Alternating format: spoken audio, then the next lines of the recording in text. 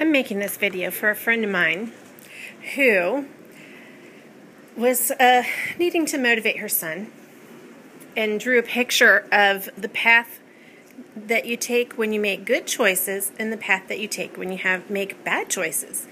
And the bad choice path leads to a lot of crying and an encounter with the spanking spoon.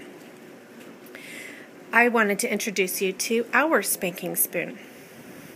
She lives over here, and she has a happy side and an angry side.